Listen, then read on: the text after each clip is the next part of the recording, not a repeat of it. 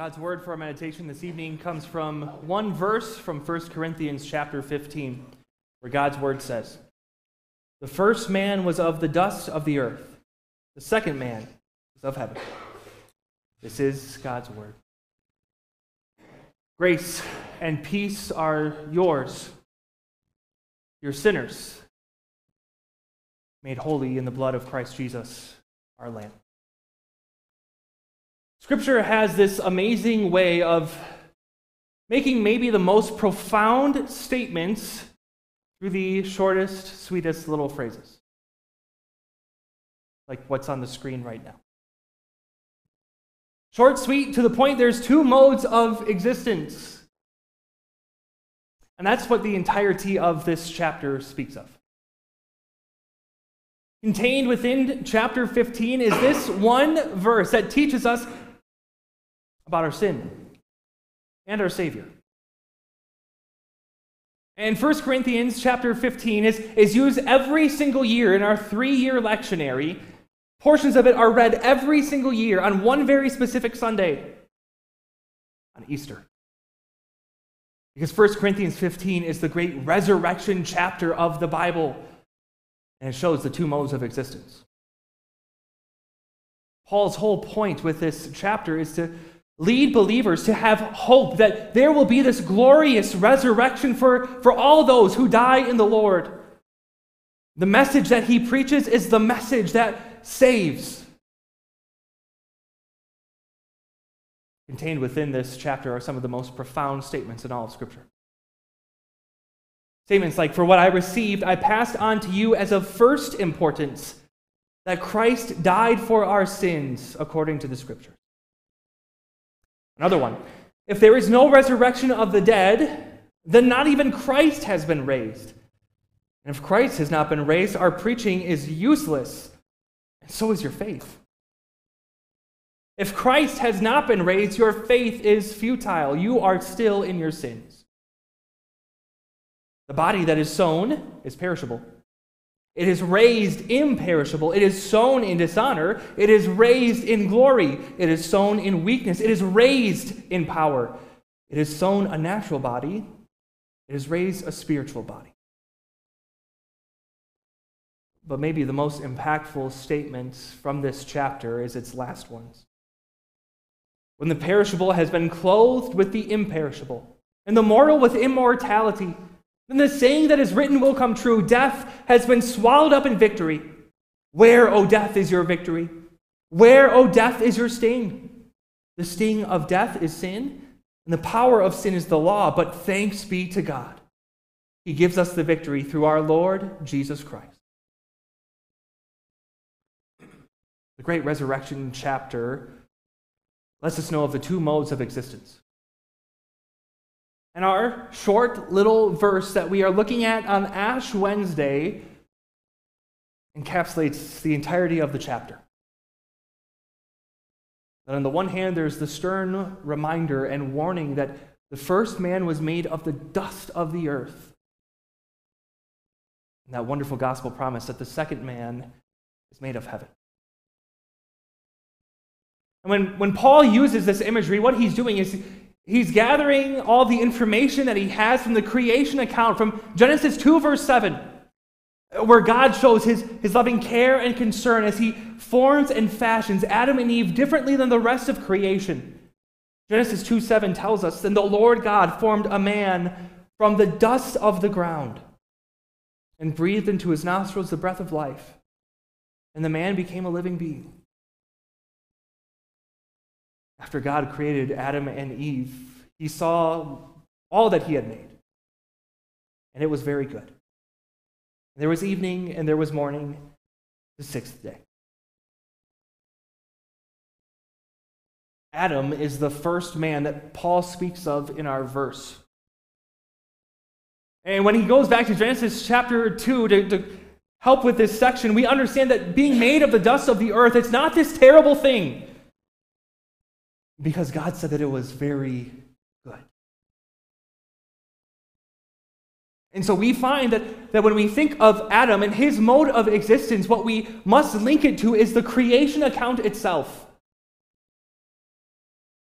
And so for all those who follow after Adam in his footsteps, we too are made of the same material, the dust of the earth.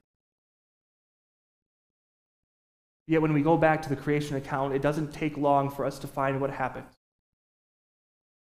And we find later on in Scripture that all of creation, including the dust of the earth, groans and yearns for the day in eager anticipation when Christ will come back and destroy it, and remake it, and perfect it. So we understand that being made of the dust of the earth maybe is not the greatest thing, because there must be something missing if a second man had to come. Born into this world, we find our model of existence after Adam, who was formed and fashioned by the dust of the ground. And so that means that we also share in the fleeting existence that dust has. That dust, it travels around the world looking for a place to land and stay, and there it is on the ground, and it's lifeless. And so too is the end of human existence for sinful human beings. Because we not only share the same mode of existence that Adam had, we also share what he brought into the world. And dust helps us understand that a little bit better. Because dust is annoying. Go into a room that hasn't had a fan on in a while, and if you take me into that room and turn the fan on, I'm going to start sneezing, and then I'm going to blame you for it, and you might sneeze with me. A day like today helps us understand dust a little bit better as it's flying around, and you don't want to be outside to have it hit your face, and then it gets into the gears of your car and makes it run less efficiently. Or just get a tiny little piece of dust in your eye, and I can guarantee you, you're not going to want to do anything more than get that little fleck of the earth out of your face. Dust is annoying and bothersome, and it truly does show us the nature of sin's power. Because at first you notice it, it's there, and then eventually you just start living with it because it's not all that bad to have with you, and then it covers everything. Dust is annoying. To prove this point, all you need to do is find a bookshelf. Maybe your bookshelves are a little bit different than mine that I have in my office, because yours might be a little bit shorter. And so you might dust it because you see the dust on it, and when you move the books, the dust, it dissipates from in front of them. But go into my office, go to the top, you can't even see it. Dust is there. And just sits and accumulates because it's not bothering a single person. It's just sitting there, doing nothing. Unless you're someone who has asthma. And I turn the fan on and the dust blows around the room. Or you get a little bit of water on that dust and have it possibly turn into mold, and all of a sudden you have serious problems. Dust, by its tiny little self, it's nothing all that bothersome. You hardly even notice it. But leave it unchecked. It can cause serious problems. Respiratory issues that can lead to other serious health problems, and serious health problems lead to death, all because of one tiny little piece of dust. Dust proves our fragility and our mortality and our sin. Which is why on a day like Ash Wednesday, it's good for us to take a moment and look at the two modes of existence and see that ours is sinful. Where we have allowed sin unchecked to just be in our lives.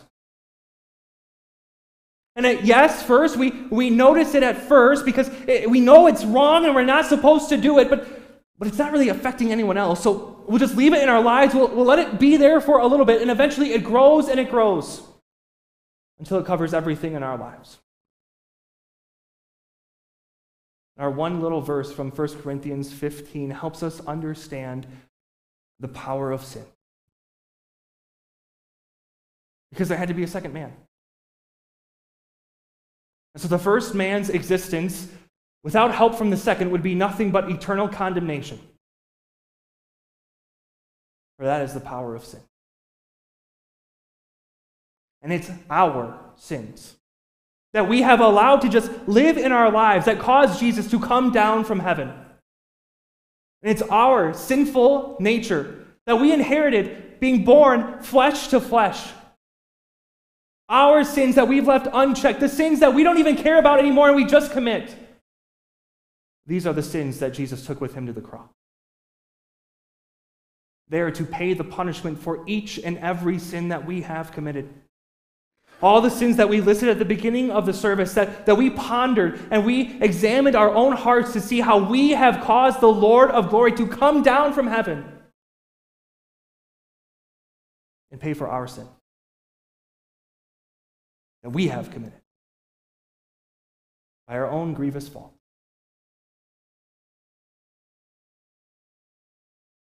And he took it to the grave.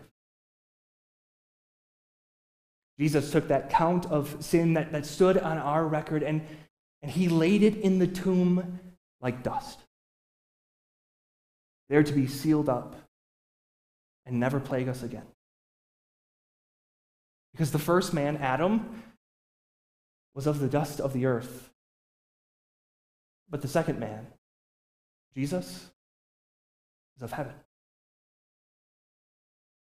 Not born into this world with the sinful condition that we all inherit from our parents.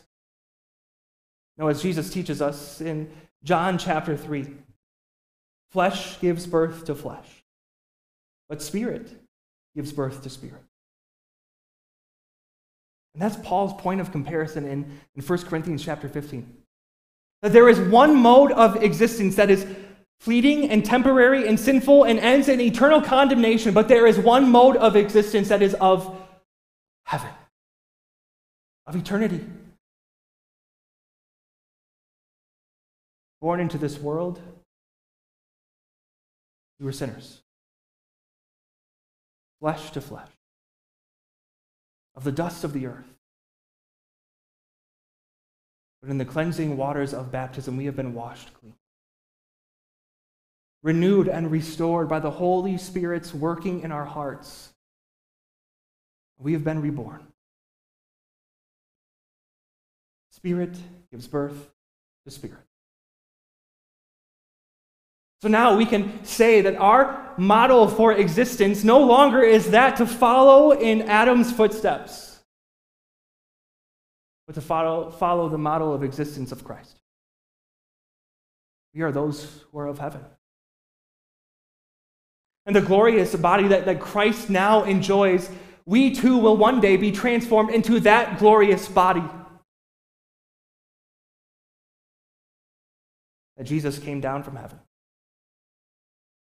And by his resurrection opened up a new mode of existence for those who were once trapped by the dust of the earth.